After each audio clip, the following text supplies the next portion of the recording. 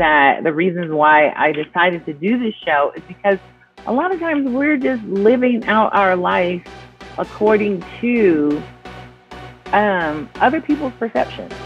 Other people's perception of us, other people's perception of what should we be doing and what should we not be doing. And, you know, everybody seems to have a hand in our lives and the molding and the shaping of our life. And then we tend to just follow along as if we have no clue who you are, accepting who you are and living from that. I'm a Christian, so I'm going to be a Christian.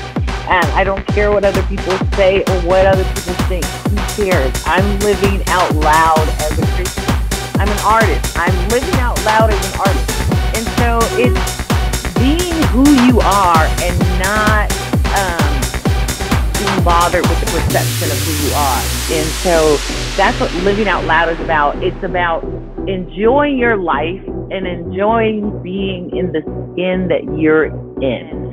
Trying new things that you've always wanted to try and you just never did because it's like, oh, no, I'm way too afraid to do that, or what would people think? Who cares? I'm not going to wait till I get to be 80 years old and 70 years old. I'm going to live my best life right now.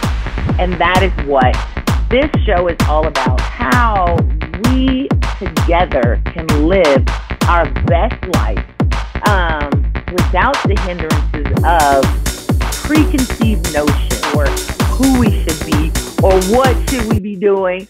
Oh my gosh, I'm 20 years old, I'm 30 years old, I should be somewhere different, I should be doing something different. No, you are exactly where you're supposed to be and living your life. Live your life and not based on how someone else thinks your life should be. Live your life based on what you enjoy, where you should be, and where you want to be. Live your life, not with societal, the things society put on you. I remember years ago,